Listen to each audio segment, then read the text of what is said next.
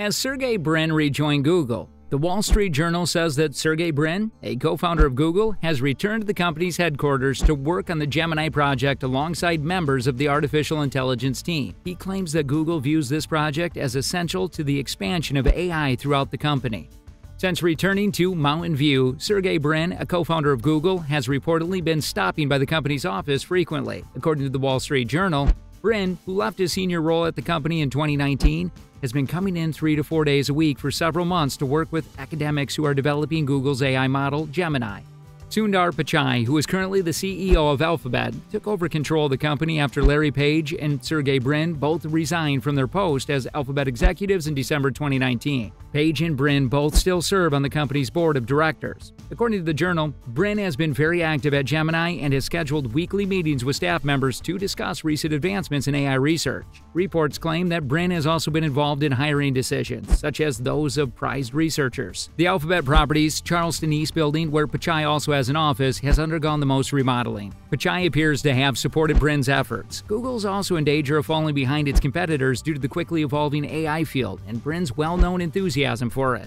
In December, the New York Times reported that Pichai had allegedly issued a code red in response to ChatGPT's debut, leading to Brin and Page being requested for help with the AI program. The newspaper reported at the time that Google intended to launch more than 20 new products in 2023 to compete with the OpenAI service and show off the chatbot features of its search engine. Google must now worry about a number of other recently released AI technologies in addition to ChatGPT, such as Meta's Llama 2, which was developed in cooperation with Microsoft. Sergey Brin, one of Google's co-founders, was away from the business Mountain View, California offices for a sizable amount of time. He has fallen behind key Google executives in recent years, most notably CEO Sundar Pichai.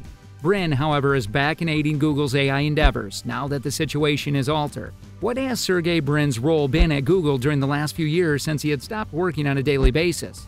Well, he and Larry Page, the other Google co-founder, shared a board position, and they continue to control the bulk of the company's voting rights. They have little to no daily involvement with the firm after departing their senior post in 2019. Several reports claim that Sergey works at least 3 to 4 days a week. Furthermore, it appears that he spends a lot of time with experts who are working on the Gemini project and are researching artificial intelligence. This project is special because Google has already developed these massive AI systems. Gemini is anticipated to be bigger and better than any of them. Therefore, Sergey sits among those researchers, posing questions, leading evaluations of recent advances in AI, and most significantly, aiding in the hiring of some of the most renowned professionals in the area.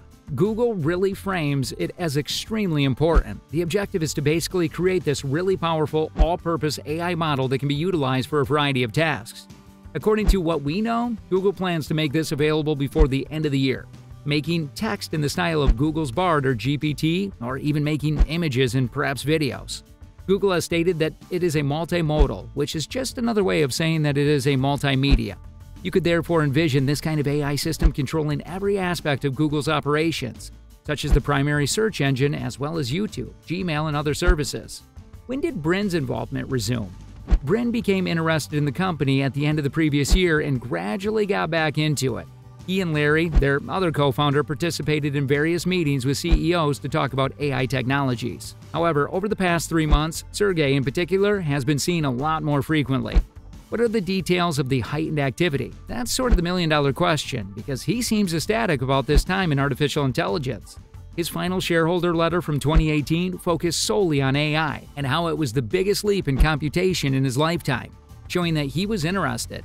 Do we understand the opinions of Google, his employer, and the other people he works with in his presence? He doesn't seem to be extremely educated about all the technical details of the most advanced AI, from what we hear. He isn't actually participating in these initiatives and, having a significant impact on the coding utilized in them or any technical concerns. However, it appears that his employees are happy to see him. It's exciting to be around a man who is a co-founder of one of the biggest internet companies ever, as well as sort of a famous computer scientist.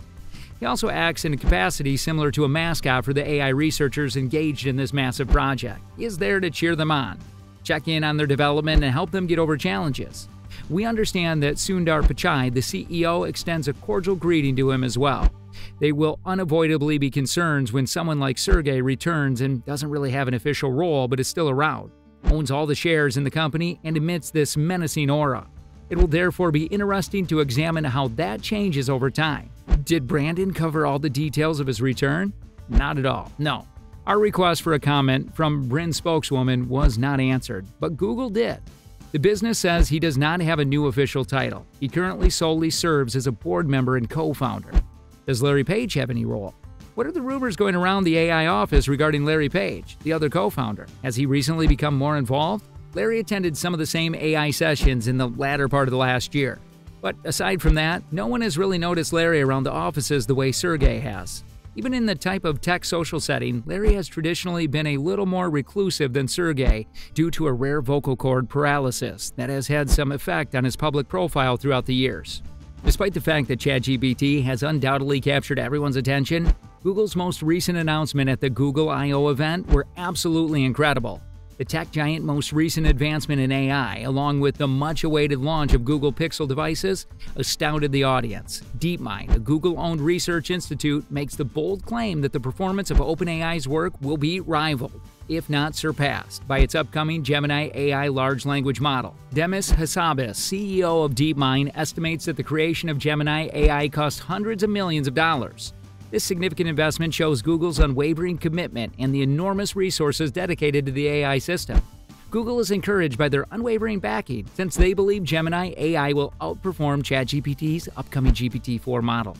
After its artificial intelligence program, AlphaGo defeated a top-level Go player in 2016. DeepMind became well-known.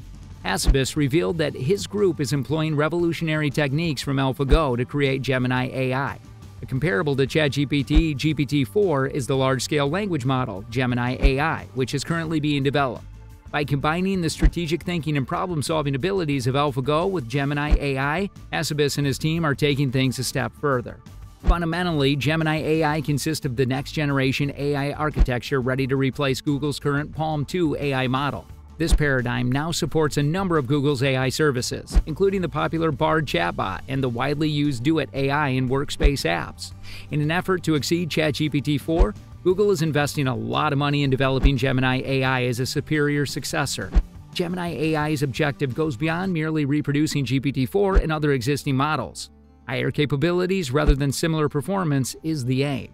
Gemini AI is likely to make use of advancements in reinforcement learning to address issues with current language models. As the market for generative AI becomes increasingly competitive, Google's ready to show off its true capabilities with the launch of Gemini AI.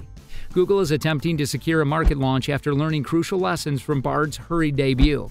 By 2030, the generative AI industry is anticipated to reach a value of $109.37 billion, sparking heated rivalry for market dominance.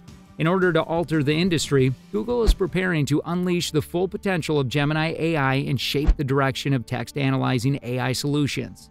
With its continued development, Gemini is turning into a project of enormous interest. Gemini's potential success could change the AI industry and set previously unheard-of criteria for AI capabilities. Until the final version is created and put to the test in real-world scenarios, it's unclear if it will outperform ChatGPT and other AI systems. That's all for today. If you liked the video, please give us a thumbs up. Make sure to subscribe to our channel and hit the bell icon to receive notifications. Also, express your valuable thoughts in the comment section below. Until then, bye. Also, spend some time watching other videos on the channel.